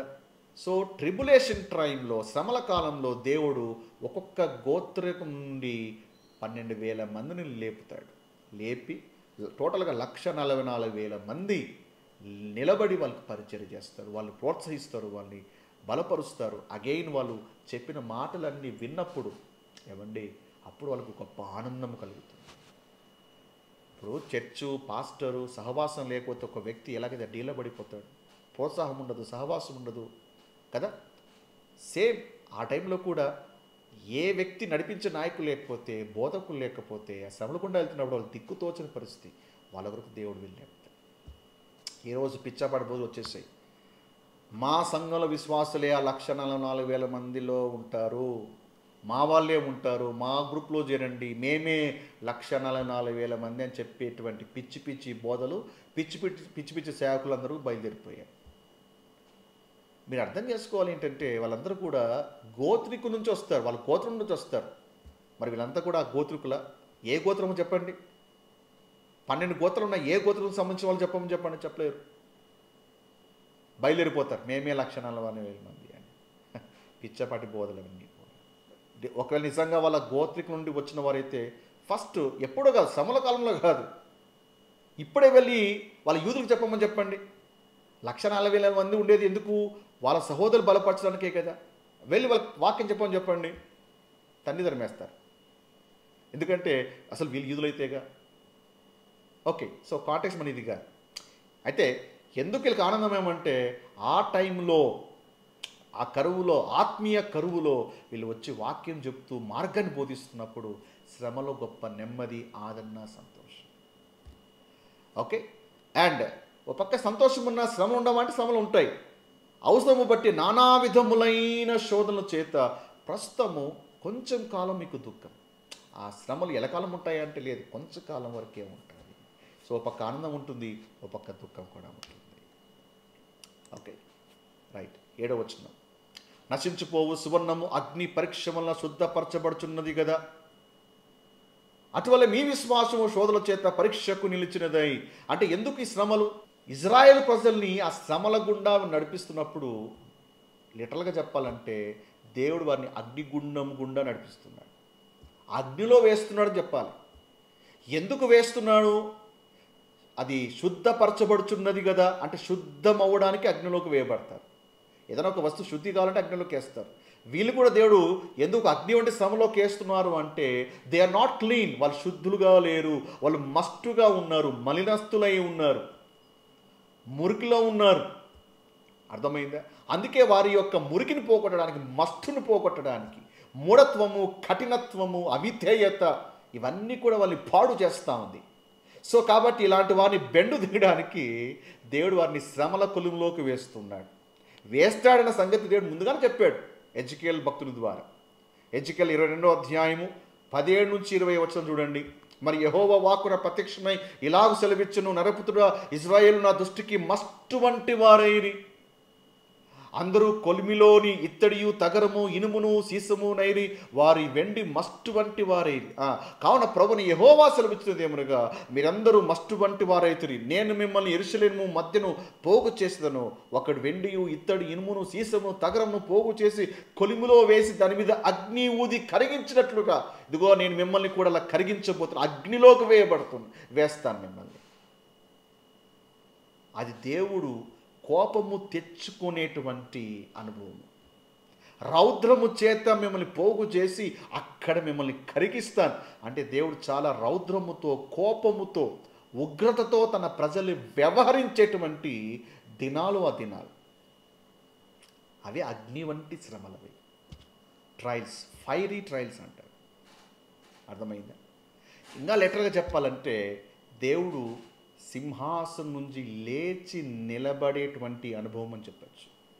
దేవుడు సింహాసనం నుంచి లేచి నిలబడ్డాడు అంటే వాడికి మూడింది అని అర్థం చేసుకోవాలి. దేవుడు తీర్పు తీర్చడానికి లేచాడు అని అర్థం. ఇప్పుడు పౌరాణిక సినిమాలో రాజు తాపిగా కూర్చున్నాడు అనుకోండి, సిచ్యువేషన్ అండర్ కంట్రోల్ అని అర్థం. ఊగిపోయి పొరపాటున రాజు లేచి నిలబడ్డాడు అంటే అర్థం ఏంటి? అవతలోడు చచ్చని అర్థం. ఇక వాడికి అదే లాస్ట్ రోజు అని అర్థం. సో దేవుడు నిలబడ్డాడు అంటే ఏంటి అంటే ఆ శ్రమలు మామూలు శ్రమలు కాదు. యెషయా గ్రంథం 33వ అధ్యాయం 10వ వచనం చూడండి. అక్కడ ప్రభు లేచి నిలబడుతున్నాడు. యెహోవా ఇట్టనుకొనుచున్నాడు, ఇప్పుడే లేచెదను. ఏ సందర్భం గురించి? 7 ఏళ్ల శ్రమలను ఉద్దేశిస్తూ ప్రవచనాత్మకంగా రాయబడింది. ఇప్పుడే లేచెదను, ఇప్పుడే నన్ను గొప్ప చేసుకునేదను, ఇప్పుడే నా ఘనత తెచ్చుకునేదను. నేను లేస్తాను. 7 ఏళ్ల శ్రమల్లో ప్రభు లేస్తున్నాడు. ప్రభు లేస్తున్నాడా అంటే అంతకుముందు ప్రభు ఎప్పుడు లేచాడు? అంతకుముందు ప్రభు లేచిన సందర్భం ఏంటి గుర్తుందా? దేవుడు సింహాసనం నుంచి లేచి నిలబడినటువంటి ఒక సంఘటన మీకు బయలు గుర్తుందా? మనం ఆల్రెడీగా ఫస్ట్ ఎపిసోడ్లో దీన్ని కవర్ చేస్తాం. గుర్తుందా? అపోస్తలుల కార్యము 7వ అధ్యాయము 56వ వచనం. అంటే స్టెఫెన్ని వాళ్ళు ఎదిరిస్తున్నప్పుడు, స్టెఫెన్ ప్రతిఘటన ఎదుర్కొంటున్నప్పుడు స్టెఫెన్ ఒక మాట అంటాడు, ఆకాశం తెరవబడుటయు మనుష్య కుమారుడు దేవుని కుడిపార్శ్వమందు నిలిచి ఉన్నాడు. అక్కడ ఎప్పుడైతే నిలిచి ఉన్నాడు అని చెప్పాడో ఏమండి ప్రజలు ఇంకా తట్టుకోలేక స్టెఫెన్ రాళ్ళతో కొట్టేశాడు. ఎందుకంటే మనుష్య కుమారుడు నిలబడుతున్నాడు. Is about to bring the judgement, తీర్పు, శ్రమ. ఎందుకంటే ఇంకా అది స్టార్ట్ అవ్వాలి. వీళ్ళు త్రోసేశారుగా, వద్దన్నారుగా, రాజు సిలివేశారుగా. కాబట్టి ఇక జడ్జిమెంట్ ఇవ్వడానికి ప్రభు నిలబడ్డాడు. కానీ తర్వాత ఏమైంది? గ్రేస్ పీరియడ్ మధ్యలో ఇంటర్ఫియర్ అయింది, కృపాకాలం మధ్యలో ప్రవేశించింది. కానీ కృపాకాలంలో తండ్రి యేసు ప్రభువారు ఏం చేస్తున్నారు? తండ్రి కుడి పార్శ్వమున ఆయన ఆసీనుడై ఉన్నాడు. ఎప్పుడైతే సంఘము ఎత్తబడుతుందో శ్రమల కాలంలో ప్రజల్ని తన ప్రజలకు తీర్పు తీర్చడానికి మళ్ళా మనిషి కుమారుడు మళ్ళా నిలబడతాడు. అర్థమైందా? చదవండి అదే యెషయా గ్రంథం. మీరు పొట్టును గర్భమును ధరించి కొయ్యకాలను కందురు, మీ ఊపిరియే అగ్ని అయినట్టు మిమ్మల్ని దహించి వేయుచున్నది. జనములు కాలుచున్న సున్నపు బట్టీల వలనను, నరకబడి అగ్నిలో కాల్చబడిన ముళ్ళ వలనే అగును. అంటే ఆ శ్రమల గురించి, తీర్పు గురించి భక్తుడు రాస్తున్నాడు ఇక్కడ. దురస్తులారా ఆలకించుడి, నేను చేసిన దాన్ని చూడుడి, సమీపస్తులారా నా పరాక్రమం తెలుసుకునుడి. సీయోనున్న పాపులు దిగులు పడుచున్నారు, వణుకు భక్తిహీనులను పట్టెను. మనలో ఎవడు నిత్యము దహించు అగ్నితో నివసింపగలడు? దేవుడు వారికి దహించు అగ్నిగా కనిపిస్తాడు. దేవుడు మనకు దహించు అగ్ని? దేవుడు మనకు దహించు అగ్ని కాదు, వారికి దహించు అగ్ని. నీతిని అనుసరించి నడుచుచు యథార్థముగా మాటలాడుచు నిర్బంధం వలన వచ్చు లాభమును అపేక్షించుచు లంచము పుచ్చుకొనకుండా తన చేతులను మలుపుకొని హత్యను మాట వినపడకుండా చెవులు మూసుకొను చెడుతనము చూడకుండా కనులు మూసుకొని వాడు ఉన్నత స్థలంలో నివసించును. పర్వతంలో శిలులు అతనికి కోట ఎగును, తప్పక అతనికి ఆహారం దొరుకును, అతని నీళ్లు అతనికి శాశ్వతముగా ఉండును. 17వ వచనం చూడాలి. అలంకరింపబడిన రాజును నీవు కన్నులారా చూచెదవు. అలంకరింపబడిన రాజు చూస్తారు. ఎప్పుడు? శ్రమల కాలం అంతా అయిపోయినాక 1000 ఏళ్ల పరిపాలనలో రాజును వీళ్ళు మళ్ళా చూస్తారు. అర్థమైందా? సో కాబట్టి ఈ యొక్క శ్రమల గుండా వీళ్ళు వెళ్తున్నప్పుడు ఈ అగ్ని పరీక్షలు, ఈ శ్రమలు ఎవరికి? మనకు కాదు, ఇజ్రాయేల్ ప్రజలకి అండి. చాలాసార్లు ఏమనుకుంటారంటే భక్తులు ఈ పత్రిక చదువుతున్నప్పుడు, ఇవే అగ్నిశ్రమలు, ఇవే మనకి. అసలు వాళ్ళు పొందేటువంటి శ్రమల ముందు మన శ్రమలు ఏ పాటివండి? అర్థమైంది? మనకు లేవంటే ఉంటాయి, మన విశ్వాసానికి పరీక్షలు ఉంటాయి, మన విశ్వాసానికి సవాళ్ళు ఉంటాయి. నేను దాని గురించి చెప్పట్లేదు. కానీ సో ఇక్కడ ఉన్నటువంటి అగ్ని వంటి శ్రమలు మనకు సంబంధించింది కాదు. ఇక్కడ ఉన్నటువంటి ఉగ్రత, పేతురు రాస్తున్నటువంటి ఈ యొక్క శ్రమల కాలము మనకు సంబంధించింది కాదు. అర్థమైందా? బాప్తిజం ఇచ్చే యోహాను గురించి మీకు ఓ మాట చెప్పాలి. మత్తయి సువార్త 3వ అధ్యాయంలో బాప్తిజం ఇచ్చే యోహాను ఎందుకు వచ్చాడు అనుకుంటున్నారు? 3వ అధ్యాయంలో అంటే 400 సంవత్సరాల చీకటి కాలను ఛేదించుకొని బాప్తిజం ఇచ్చే యోహాను వస్తున్నాడు. ఆయన రావడముతోనే తనక ప్రకటన మొదలు పెడుతున్నాడు. ఆయన అనేకులకి ప్రకటన చేస్తున్నప్పుడు 5వ వచనంలో ఆయన మాటలు, ఆయన యొక్క ప్రకటన విని చాలామంది వచ్చి అతని వద్దకు వచ్చి పాపాలు ఒప్పుకుంటూ యోర్దాను నదిలో అతని చేత బాప్తిజం పొందుతున్నారు. ఎందుకు ఒప్పుకుంటున్నారు? ఎందుకంటే రాజ్యము సమీపించబోతా ఉంది, రాజ్యము దగ్గరలో ఉంది. ఆ రాజ్యం దగ్గరలో ఉన్నప్పుడు ఇంకా పాపంలో ఉంటే రాజ్యాన్ని మిస్ చేసుకుంటారు. కాబట్టి అందరూ వచ్చి పాపాలు ఒప్పుకొని అతని చేత బాప్తిజం పొందుతున్నారు. అయితే 7వ వచనం చూడండి. పరిసయ్యుల్లోనూ సద్దుకాయుల్లోనూ అనేకులు బాప్తిజమము పొందవచ్చుట చూచి సర్పసంధానమా రాబో ఉగ్రతను తప్పించుకున్నటకు. రాబో ఉగ్రత అంటే ఇక్కడ జాన్ ద బ్యాప్టిస్ట్ ఏమని ప్రీచ్ చేస్తున్నాడు? పౌలుగా గుడ్ న్యూస్, రండి మీ పాపలు క్షమించబడతాయి, రండి మీకు కృప ఇవ్వబడుతుంది. కృపాకాలంలో అంటే సువార్త ఇక్కడ జాన్ ద బ్యాప్టిస్ట్ ప్రకటన చేస్తున్నాడా? నో. రాబో ఉగ్రత అంటే ఏంటి? 7 ఏళ్ల శ్రమల్లో దేవుడు పంపబో ఉగ్రత గురించి ఇక్కడ యోహాను ప్రకటిస్తున్నాడు. తన ఆడియన్స్ చెప్తున్నాడు, ఇక్కడ యూదులతో చెప్తున్నాడు, ఇదిగో రాబో ఉగ్రత నుంచి మేము తప్పించేవాడు ఎవడు? మారుమనస్సుకు తగిన ఫలం ఫలించండి. ఇదిగో పరిసయ్యులారా సద్దుకాయులారా మీరు కూడా మారుమనస్సు లేకపోతే ఆ ఉగ్రత నుంచి మిమ్మల్ని కూడా ఎవరు తప్పించలేరు. సో ఆల్రెడీగా ఫస్ట్ వీడియోలో మనం కవర్ చేస్తాం టైం పాస్లో. సో పాత నిబంధన కాలం అంతా ఎక్కడి వరకు ఉంటుంది? గాస్పెల్లో కూడా ఓల్డ్ టెస్ట్మెంటే. అక్కడ కూడా యేసు ప్రభువు అనే శిష్యులు పరిచయం చేసింది ఎవరికి? యూదులకే. ఇక్కడ యోహాను ఎవరికి పరిచయం చేస్తున్నాడు? యూదులకు పరిచయం చేస్తున్నాడు. రాబో ఉగ్రత. చాలామంది ఏమో ఈ మాట తీసుకొని మన ఆడియన్స్ చెప్తూ ఉంటారు, బాడీ ఆఫ్ క్రైస్ట్కి అప్లై చేస్తుంటారు. ఇదిగో రాబో ఉగ్రత అనేది ఉంది, జాగ్రత్త, తప్పించుకోలేరు మీరు అని మనకు అప్లై చేస్తూ ఉంటారు. వాళ్ళ లెటర్ని మనకు అప్లై చేస్తూ ఉంటారు, వాళ్ళ విషయాలు మనకు అప్లై చేస్తూ ఉంటారు. స్క్రిప్చర్ ఎవరికి చెప్పాడు, మనం ఎవరికి అప్లై చేస్తున్నాం? కాంటెక్స్ట్ చూడాలి కదా. Okay, right. సో శ్రమల కాంటెక్స్ట్ వచ్చింది కాబట్టి మీకు ఇంత డీప్గా చెప్పాను. రైట్, మనం ముందుకు వెళ్దాం. ఎందుకు వీళ్ళు అగ్ని వంటి శ్రమలు కూడా ఎందుకు వెళ్తున్నారు? మీ విశ్వాసము ఈ శోధన చేత పరీక్షకు నిలిచినదై, అంటే it's a test for their faith. వాళ్ళ విశ్వాసం పరీక్ష. ఎందుకు? యేసును తిరస్కరించినప్పుడు, సిలువ వేసినప్పుడు వారికి విశ్వాసం లేదుగా. స్టెఫెన్ని రాళ్ళతో కొట్టి చంపుతున్నప్పుడు వారికి విశ్వాసం లేదుగా. ఇప్పుడు శ్రమల కాలంలో వాళ్ళ ఫెయిత్ అనేది పరీక్షకు నిలుస్తూ ఉంది. విశ్వాసం లేకపోవడం వల్ల సిలువ వేశారు ప్రభుని, విశ్వాసం లేకపోవడం వల్ల స్టెఫెన్ రాళ్ళతో కొట్టారు. ఇప్పుడు శ్రమల కాలంలో వాళ్ళ విశ్వాసం టెస్ట్ చేయబడుతుంది. ఎప్పుడైతే వాళ్ళు నమ్మకంగా ఉంటారో చివరికి వచ్చిన పాటికి 7 ఏళ్ల శ్రమల ముగింపుకి వచ్చిన తర్వాత దేని వాక్యం చూడండి. యేసుక్రీస్తు ప్రత్యక్షమైనప్పుడు మీకు మెప్పును మహిమయు ఘనతయు కలుగుటకు కారణమగు. అప్పుడు వాళ్ళకి మెప్పు, ఘనత, మహిమ, అప్పుడు వాళ్ళకి మహిమ వస్తుంది. మరి మనకేంటి, మన విషయంలో బాడీ ఆఫ్ క్రైస్ట్గా అంటే విశ్వాసంగా మన పరిస్థితి ఏంటి అంటే మనకు మహిమ అప్పుడు వస్తుందా? లేదు, రక్షించబడిన తర్వాత. రోమిల పత్రిక 8వ అధ్యాయం 30 చూడండి. దేవుడు ఎవరిని ముందుగా నిర్ణయించినో వారిని పిలిచెను, ఎవరిని పిలిచెనో వారిని నీతిమంతులుగా తీర్చెను, ఎవరిని నీతిమంతులుగా తీర్చెనో వారిని మహిమపరచెను. యూదులేమో మహిమ రావాలి అంటే యేసు రాక ప్రత్యక్షత కొరకు వెయిట్ చేయాలి. ఇక్కడేమో పౌలంటాడు, మీరు నమ్మారు కాబట్టి, మిమ్మల్ని నీతిమంతులుగా దేవుడు మార్చాడు కాబట్టి, అండ్ ఎవరు నీతిమంతులుగా తీర్చెనో వారిని మహిమపరిచాడు. సన్స్ ఆఫ్ గ్లోరీ రోమిల పత్రికలో పౌలు అది రాస్తాడు. అండ్ ఆ పత్రికల్ని మనం క్షుణ్ణంగా అబ్జర్వ్ చేసినప్పుడు అక్కడ స్టడీలో మనం ఇంకా చాలా డీప్గా ఎక్స్ప్లెయిన్ చేస్తాను. ఇది ఎక్కువ చెప్పారనుకోండి టాపిక్స్ డివేట్ అయిపోతాం, లేదా వీడియో లెంత్ పెరిగిపోతుంది. ఓకే, రైట్, ముందుకెళ్దాం. 10వ వచనం. మీకు కలుగు ఆ కృపను గురించి ప్రవచించిన ప్రవక్తలు, అంటే ఇక్కడ కృప గురించి ప్రవచించబడింది. ప్రవక్తలు కృప గురించి ప్రవచిస్తున్నారు. 13వ వచనం చూసినట్లయితే యేసుక్రీస్తు ప్రత్యక్షమైనప్పుడు మీకు తేబడు కృప, అంటే ఇప్పుడు వాళ్ళకి కృప ఉందా? శ్రమల కాలంలో వాళ్ళకి కృప ఉందా? లేదు. అందుకే తీర్పుకుండా వెళ్తున్నారు. గ్రేస్ ఉన్న చోట జడ్జ్మెంట్ ఉండదు. Judgement and grace they don't co exist together. అయితే వాళ్ళకి కృప తేబడుతుంది, ఇప్పుడు లేదు. యేసు రాకడలో వాళ్ళకి తేబడుతుంది కృప. అయితే మన విషయంలో కృప ఇవ్వబడిందా అంటే ఎఫెసీ 2వ అధ్యాయం 8 ప్రకారంగా మీరు విశ్వాసం ద్వారా కృప చేతనే రక్షించబడ్డారు. మన కృప ఉందా యాజ్ ఆఫ్ నౌ టుడే?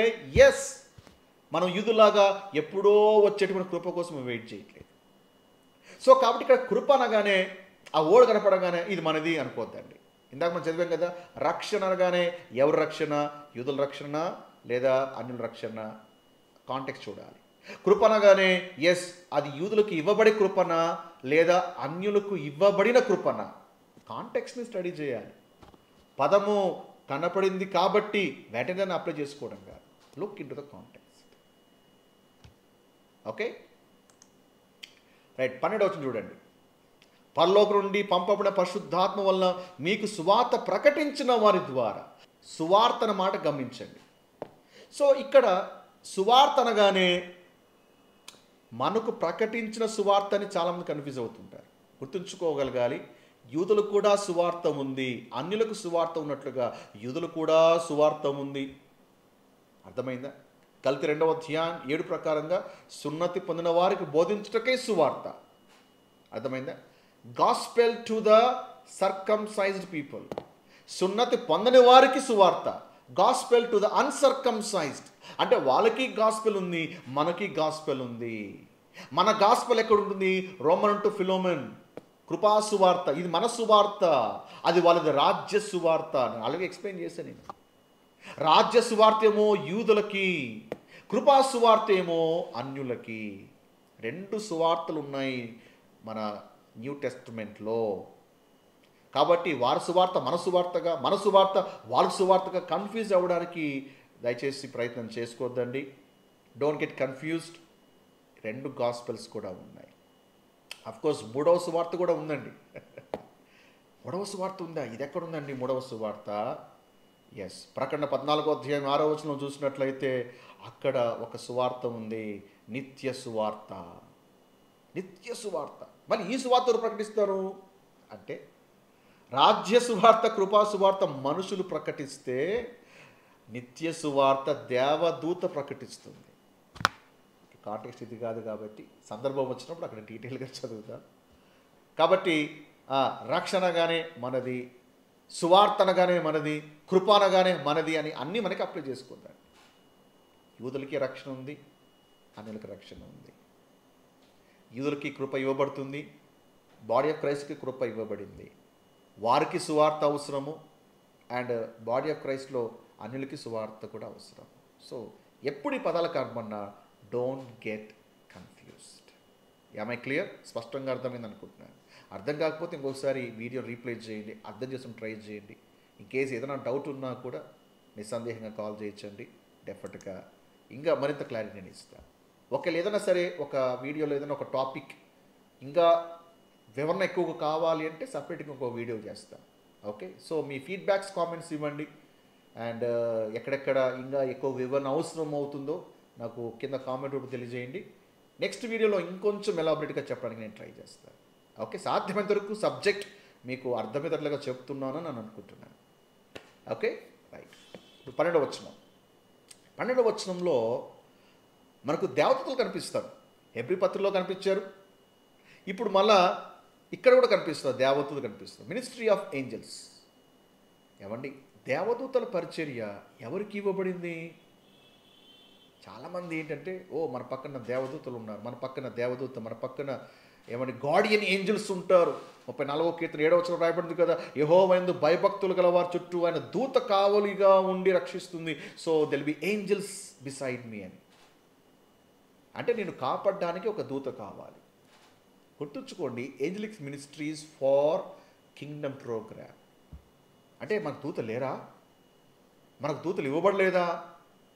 గుర్తుంచుకోవాలండి, రక్షించబడినాక దేవుడిని ఎక్కడ పెట్టాడు? క్రీస్తులో భద్రము చేయబడ్డాడు. దూత ప్రొటెక్షన్ కంటే పర్ఫెక్ట్ సెక్యూరిటీ కాదంటారా? క్రీస్తులో భద్రం చేయబడ్డ విమోచన దినం వరకు నువ్వు ముద్రించబడి ఉన్నావు.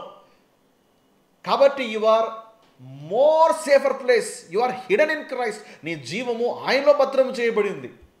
ఇప్పుడు ఇజ్రాయెల్ ప్రజలు ఆయనలో ముద్రించబడ్డారా? ఆయనలో భద్రం చేయబడ్డారా? నో.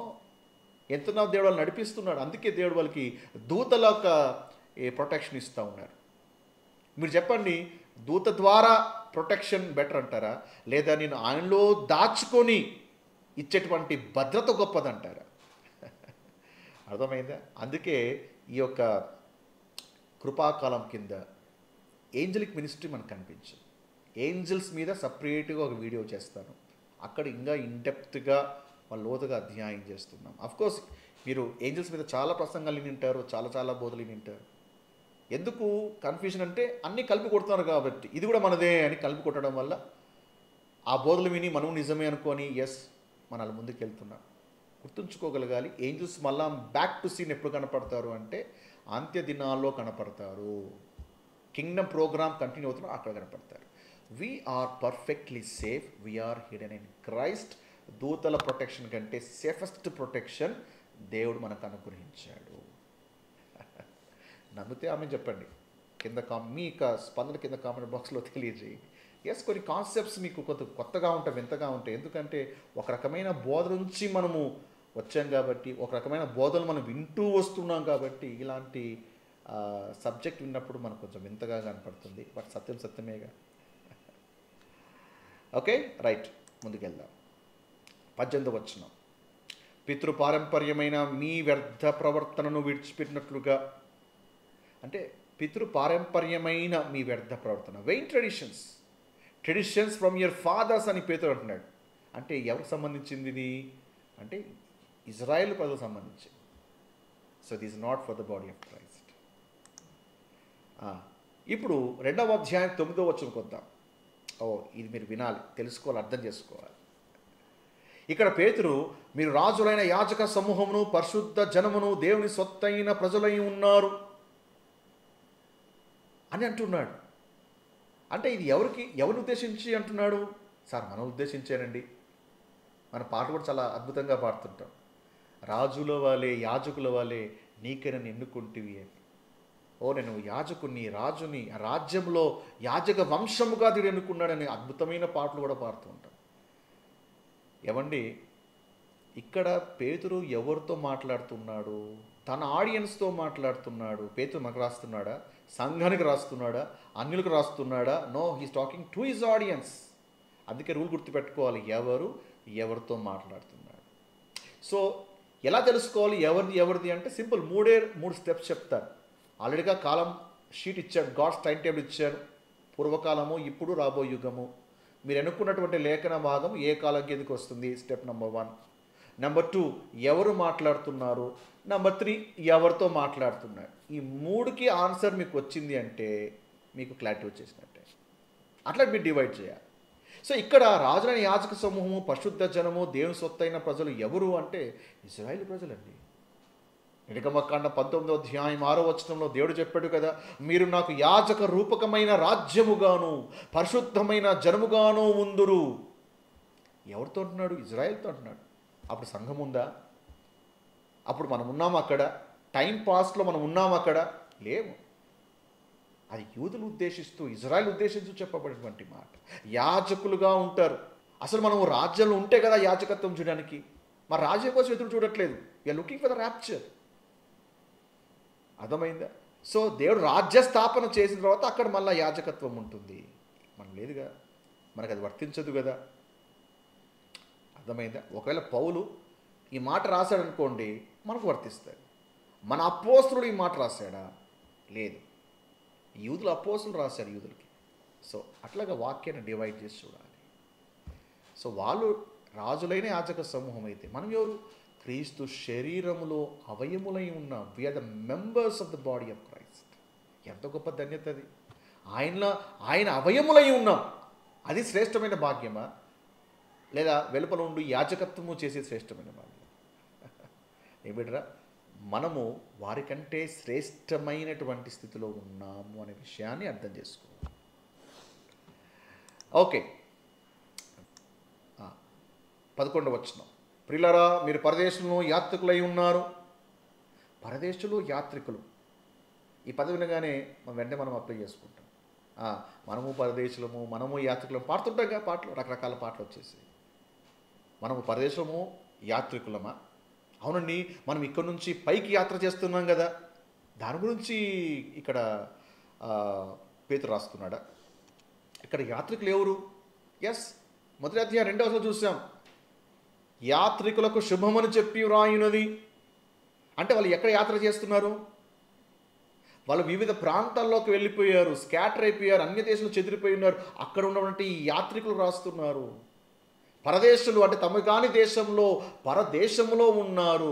వాళ్ళు యాత్ర చేస్తూనే, స్థిరమైనటువంటి నివాసము, స్థిరమైనటువంటి దేశము లేదు కదా. అందుకే పేతురు వాళ్ళని అడ్రస్ చేస్తూ, మనము పరదేశులుగా ఉన్నాము, యాత్రికులుగా ఉన్నాం యాజ్ ఆఫ్ నౌ. అంటే ఆ ట్రిబులేషన్ టైంలో వాళ్ళు నీడ వాళ్ళకు ఉండదు. ఎక్కడో పరిగెడుతూ ఉంటారు. ఏమండి, దాక్కొని ఉంటారు. పర్మనెంట్ ప్లేస్లో వాళ్ళు ఉండరు కదా. అందుకే పేతురు అన్నాడు, మీరు పరదేశులు, యాత్రికులై ఉన్నారు. చాలా కాలమైంది వాళ్ళు దేశం పోగొట్టుకున్నారు. ఎస్, ఈరోజు వాళ్ళు స్వతంత్రం వచ్చింది. అగైన్ ఆ తర్వాత మళ్ళా స్కాటర్ అవుతారు. శ్రమ దినాలు. వాళ్ళని ఎంకరేజ్ చేస్తూ పేతురు అంటున్నారు. ఓకే, ఎస్, 12వ వచనంలో, అన్యజనులు మిమ్మల్ని ఏ విషయంలో దుర్మార్గులని దూషింతురో ఆ విషయంలో వారు మీ సత్క్రియలను చూచి వాటిని బట్టి దర్శన దినమున దేవుని మహిమపరచున్నట్లు వారి మధ్య మంచి ప్రవర్తన గలవారై ఉండవులని మిమ్మల్ని బతిమాలుకొనుచున్నారు. అన్యజనులు మిమ్మల్ని ఏ విషయంలో దుర్మార్గులు. అన్యజనులు అంటే ఎవరు రాస్తున్నాడు? He's writing to the Jewish audience.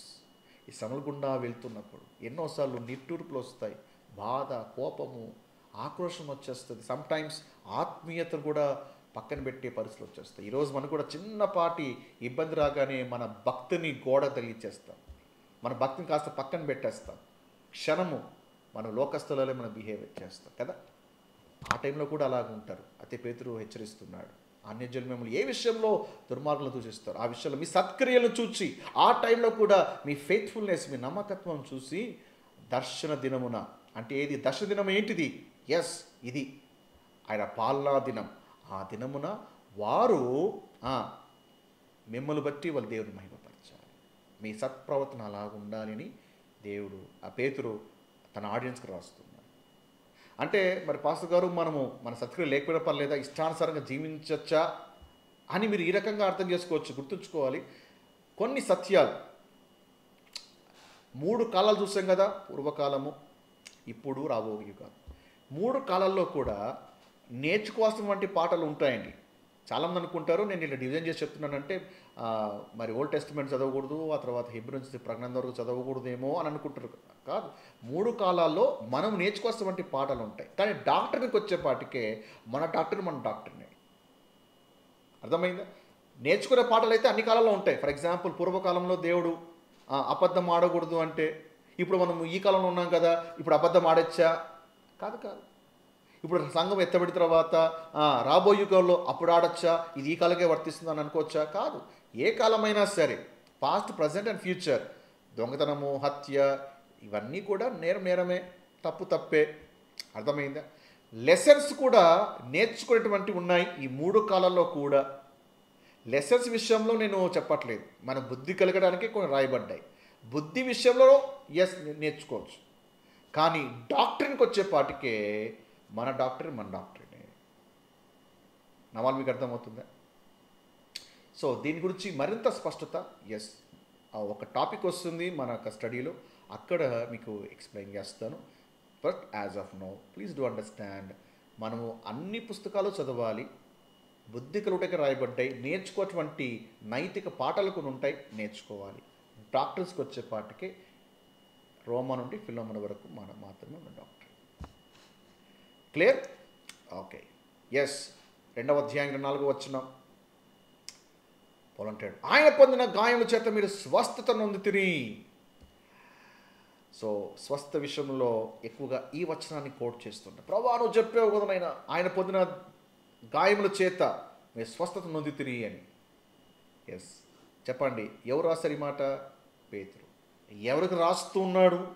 తన ఆడియన్స్కి రాస్తున్నాడు. మీరు స్వస్థత నొందితిరి. అయితే ఈ మాట పేతురు ఎందుకు రాస్తున్నాడు? యెషయా 53వ అధ్యాయం 5వ వచనంలో ఉన్నటువంటి మాట గుర్తు చేస్తున్నాడు. అతడు పొందిన దెబ్బల చేత మనకు స్వస్థ కలుగుచున్నది ప్రభు చెప్పాడు కదా. కాబట్టి మరి నా ప్రజలారా శ్రమల కాలంలో జ్ఞాపకం చేసుకోండి, ఆయన గాయముల వల్ల మీకు స్వస్థ లభిస్తుంది. సో హీలింగ్ కూడా ఒక ఇంపార్టెంట్ టాపిక్ అండి.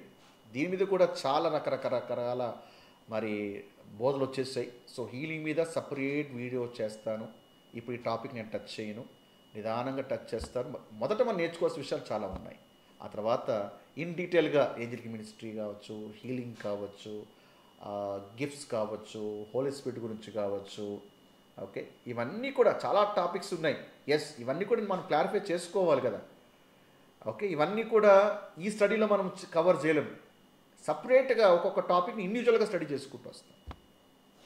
ఓకే, బట్ ఇక్కడ ఈ కాంటెక్స్ట్ ఎవరితో మాట్లాడుతున్నాడు? పేతురు తన ఆడియన్స్తో మాట్లాడుతున్నాడు. అండ్ 9వ వచనం, ఆశీర్వాదముకు వారసులకు మీరు పిలువబడుతుని. ఈ వచనం చదవగానే, అవును ప్రభువా, ఆశీర్వదించడానికి నేను పిలువబడ్డాను ప్రభువా, కాబట్టి నన్ను వాడుకోండి ప్రభువా, దీనుకరంగా పెట్టాను. ఆశీర్వాదానికి వారసులగుటకు దేవుడు నిన్ను పిలిచాడు. అఫ్కోర్స్ మనం చాలామంది బ్లెస్సింగ్గా ఉంటాం, నేను దాని గురించి నేను కాదని చెప్పట్లేదు. క్రీస్తు ఒక శరీరంలో మనం కూడా దీవెనకరంగా ఉండాలి, నేను ఆ కాంటెక్స్లో చెప్పాలి. ఈ కాంటెక్స్ట్ చూస్తే ఇక్కడ పేతురు ఎందుకు మాట్లాడుతున్నాడు తన ఆడియన్స్తో? ఆశీర్వాదం వారసులుగా ఉండటకు. ఎందుకు? మత్తయి సువార్త 25వ అధ్యాయం 34వ వచనంలో ప్రభువే చెప్పాడు, అప్పుడు రాజు తన కుడివైపున ఉన్నవారిని చూచి, నా తండ్రి చేత ఆశీర్వదించబడిన వాళ్ళారా రండి, యు ఆర్ బ్లెస్డ్, దీవించబడ్డారు, ఆశీర్వాదములకు మీరు వారసులు. ఒక ఆశీర్వాదమునకున ఇట్స్ సింగులర్ వర్డ్. తండ్రి చేత ఆశీర్వదించబడిన వాళ్ళ రండి, లోక పుట్టదు మొదలుకొని మీ కొరకు సిద్ధపరిచిన ఈ రాజ్యము స్వతంత్రించుకోండి. ఆ బ్లెస్సింగ్ మీకు ప్రామిస్ చేయబడింది. ఎవరి ద్వారా? అబ్రహాము ద్వారా. గుర్తుందా? నీ మూలముగా అనేక జనాంగాలు దీవించబడతాయి, అనేక దేశాలు దీవించబడతాయి. ఆ ప్రామిస్ ఇవ్వబడింది. ఆ వాగ్దానమును ఇప్పుడు మీరు స్వతంత్రించుకోనండి, రండి అని దేవుడు పిలుస్తున్నాడు. ఎవరిని పిలుస్తున్నాడు? అందరినీనా? కాదు. మత్తయి సువార్త 19వ అధ్యాయం 29వ వచనంలో చూడండి, నా నామం నిమిత్తం అన్నదమ్ములైనను, అక్క చెల్లులైనను, తండ్రి అయినను, తల్లినైనను, పిల్లలైనను, భూములైనను, ఇళ్ళనైనను విడిచిపెట్టి నా ప్రతివాడు 100 రెట్లు ఇదిగాక నిత్య జీవను స్వతంత్రించుకొనును. ఇవన్నీ ఎందుకు వదిలిపెడతారు? శ్రమల కాలంలో ప్రభు కొరకు నిలబడే ప్రయత్నంలో ఇవన్నీ కూడా కోల్పోయే పరిస్థితులు వస్తాయి. అన్నదమ్ములు, అక్క చెల్లు అందరినీ కూడా వదులుకునే పరిస్థితులు వచ్చేస్తాయి. ఒకరిని అప్పగించేస్తారు, దూరమయ్యే పరిస్థితులు వచ్చేస్తాయి. ప్రభు కొరకు సొంత వాళ్ళే అంత్యక్రీస్తుకు అప్పగించేటువంటి దుర్దినాలు వచ్చేస్తాయి. అర్థమైందా? భూములు, ఇండ్లు ఇక్కడ ఉంటాయి. పారిపోతున్నప్పుడు ఇంకా భూములు, ఇల్లు చంకలో పెట్టుకొని వెళ్ళిపోతారా? అన్నీ వదులుకోవాల్సిందే. ప్రభు కొరకు ముద్ర వేయించుకోకుండా, ప్రభు కొరకు హింసలైన ఎవరైతే నిలబడతారో అలాంటి వాళ్ళని రాజు చూచి, ఏ రాజు? ఇక్కడ కాంటెక్స్లో రాజు ఎవరు? యేసు ప్రభువారే అంటాడు, తండ్రి చేత ఆశీర్వదించబడిన వాళ్ళారా రండి, మీ కొరకు సిద్ధపరచబడింది ఆ రాజ్యము, స్వతంత్రించుకోండి. రాజ్యం వచ్చేసింది, స్వతంత్రించుకోండి. వా సో వారిని ఆశీర్వాదంలోకి వారసులుగా పిలువబడ్డారు. అర్థమైందా? సో మనం ఏమనుకుంటామంటే మనము వదిలిపెట్టాలా, అక్క చెల్లిని వదిలిపెట్టాలా, ఆ వాళ్ళు వదిలిపెట్టాలా, భూమిని వదిలిపెట్టాలా, వాళ్ళని వదిలిపెట్టాలా. కాంటెక్స్ట్ ఇది కాదు. దయచేసి వచనాన్ని రాంగ్ అప్లై చేయొద్దండి. దేవుడు ఉన్నటువంటి బంధాలని పోగొట్టుకోమని దేవుడు చెప్పట్లేదు. అర్థమైందా? Relationship is very very important. ప్రభు అంటాడు ఏమని, నువ్వు నాకు అప్పగిచ్చిన వాళ్ళని ఎవరిని పోగొట్టుకోను. ఇక్కడ ఈ కాంటెక్స్ట్ ఏంటి అంటే శ్రమణ దినాల్లో వాళ్ళు కోల్పోతారు. ఆ కాంటెక్స్ట్ని ఉద్దేశిస్తూ ప్రభు ఈ మాట చెబుతున్నాడు. Okay, right. 7వ వచనంలో, అయితే అన్నిటికీ అంతము సమీపమై ఉన్నది కాబట్టి స్వస్థ బుద్ధి గల వారి ప్రార్థనలు చేయుటకు మెలుగుగా ఉండండి. అన్నిటికీ అంతము దగ్గరలో ఉంది. Close to the ట్రబులేషన్. ఆల్రెడీగా 3 సంవత్సరాలు అయిపోయి యాకోబు పత్రికలు, ఇప్పుడు పేతురు రాసినటువంటి పత్రికా దినాల్లో, అంటే ఆ ట్రబులేషన్ టైంలో నెక్స్ట్ 3.5 yearsలో ఇంకా దగ్గరలో ఉన్నారుగా. కాబట్టి అన్నిటికీ అంతము దగ్గరలో ఉంది. అది పేతురు ఒక ఉద్దేశం. 4వ అధ్యాయం 17వ వచనం చూడండి. తీర్పు దేవుని ఇంటి యొద్ద నుండి ఆరంభము కాలము వచ్చి ఉన్నది. అది మన యొద్దనే ఆరంభమైతే దేవుని సువార్తకు అవిధులైన వారి సంగతి ఏమవును? తీర్పు దేవుని ఇంటి యొద్ద ఆరంభమగు కాలము. Judgements begins from the house of God. House of God అనగానే చాలామంది చర్చ్ నుంచే మొదలవుతుంది. తీర్పు దేవుని సంఘంతోనే మొదలవుతుంది. అంటే దేవుడు సంఘాలు తీర్పు తీరుస్తూ ఇక వరుస పెట్టిన మొదలు పెడతాడు. దేవుడు చెప్పాడు అలాగా. ఇక్కడ దేవుని ఇల్లు అంటే సంఘమా? సంఘం ఉంటుందా? సంఘం ఎప్పుడు ఎత్తబడి ఉంటుంది. తన స్వరక్తముతో కొన్నటువంటి ఆ సంఘము మొరతైను మచ్చైనను డాగైన లేకోకుండా తన ఎదుట నిర్దోషంగా నిలబెట్టుకుంటకు వాక్యమున ఉదక స్నానముతో కడుగుతున్నటువంటి ఆ సంఘము ఎప్పుడో ఎత్తబడి ఉంటుంది ఆ టైంకి. ఇక్కడ ఇల్లు అంటే సంఘము కాదు. అర్థమైందా? దేవుని ఇంటి వద్ద నుండి ఆరంభం కాలము వచ్చి తీర్పు. ఎందుకంటే ఆ 7 ఏళ్ల శ్రమలు అది తీర్పు కదా.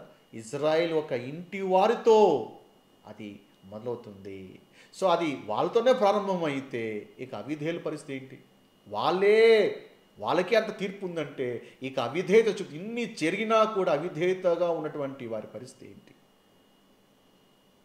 అర్థమైందా? సో అది కాంటెక్స్ట్.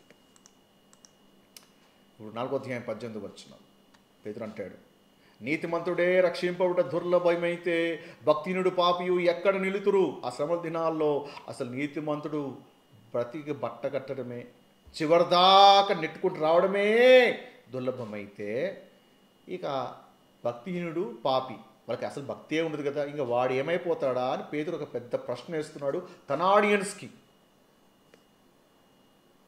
ఇది బాడీ ఆఫ్ క్రైస్ట్కి అప్లై కాదు.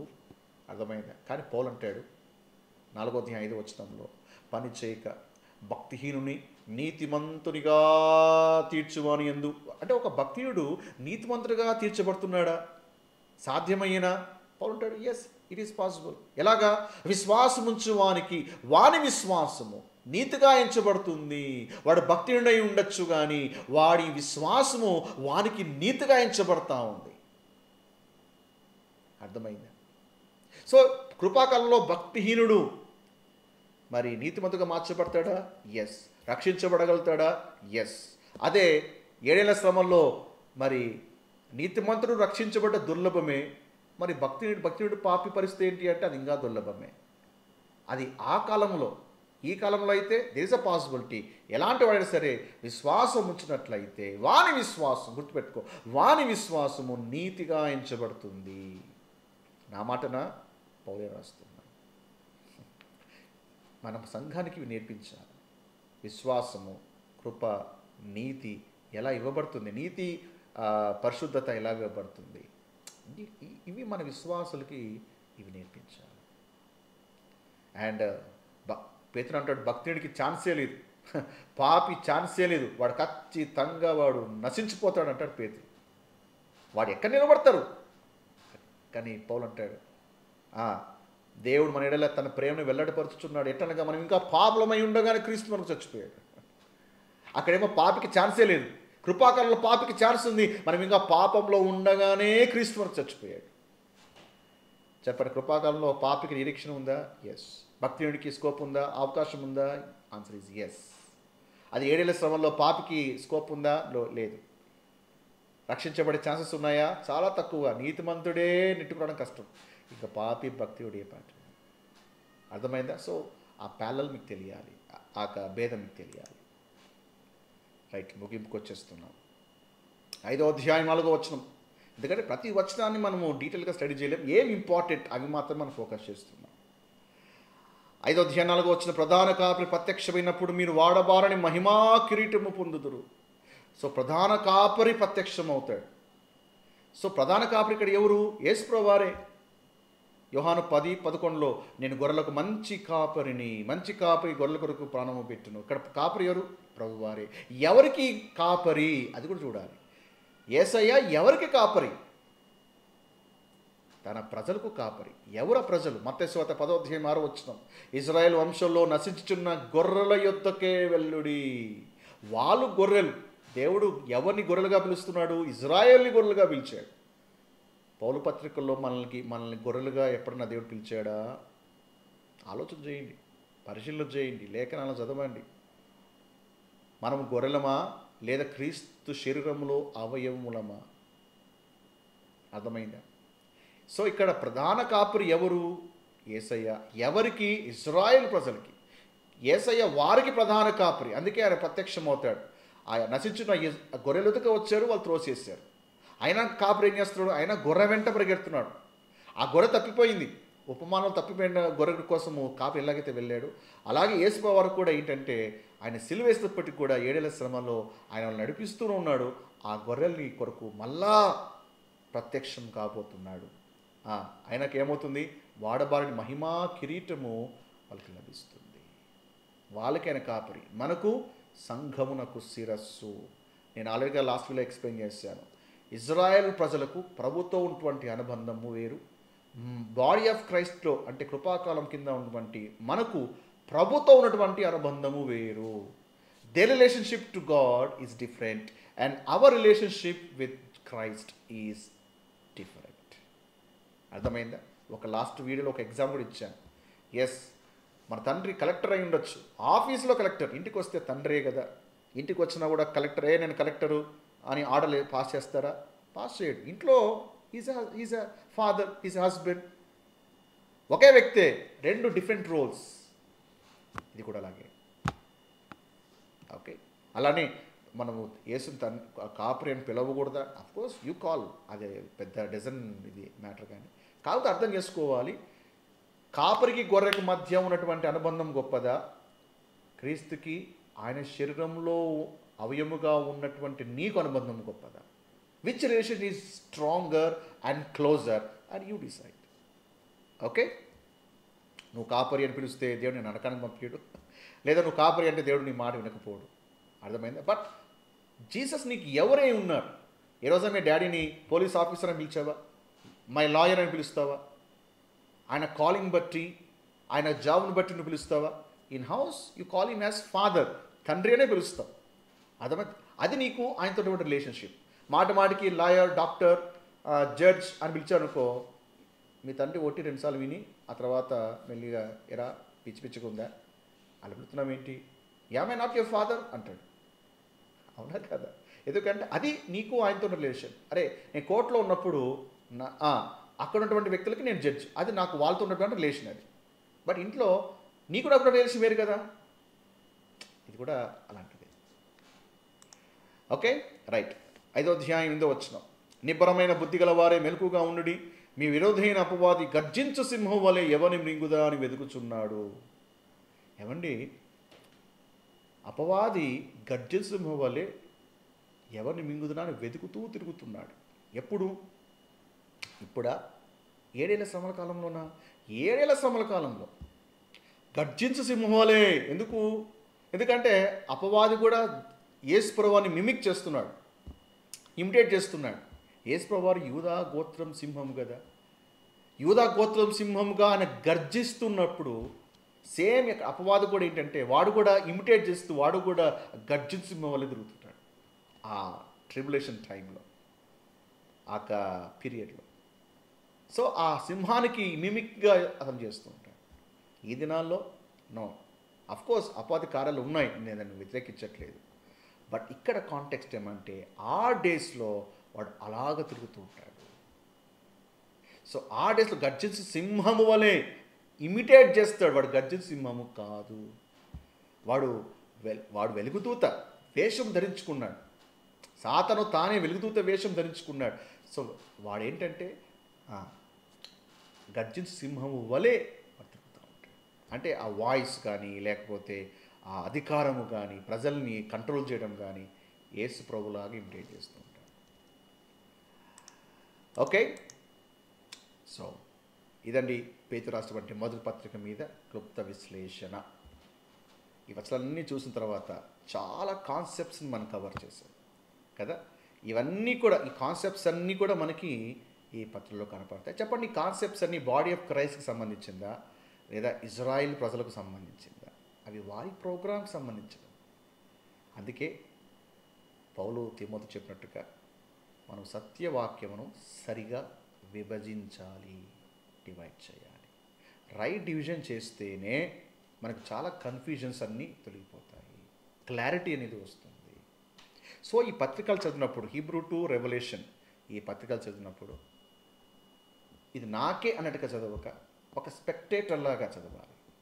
దేవుడు ఎలాగా వాళ్ళు వ్యవహరించబోతున్నాడు నాకే అన్నట్టుగా చదివితే నువ్వు బొక్కబోల పడతావు. ఆ డిఫరెన్స్ నీకు తెలియాలి. అండ్ ఆల్సో ఈ పత్రిక చదువుతున్నప్పుడు ఎస్ నీ యాటిట్యూడ్ ఎలా ఉండాలంటే థ్యాంక్ గాడ్ ఆ టైంలో నేను ఉన్నాను, అది నాకు సంబంధించింది కాదు, ఆ శ్రమలో నేను ఉండను. Thank God for that. ఎందుకంటే by grace you are saved, నీవు నేను రక్షించబడ్డా. ఆ కృప కింద మనం ఆ కృప ద్వారా రక్షించబడ్డా. ఆ పత్రికల నుంచి చదువుతున్నప్పుడు శ్రమలు ఇబ్బందులు వాళ్ళు ఏ విధంగా వెళ్తున్నారో ఆ ఇజ్రాయెల్ ప్రజలు ఆ సఫర్ చూసినప్పుడు thank God I'm not part of that.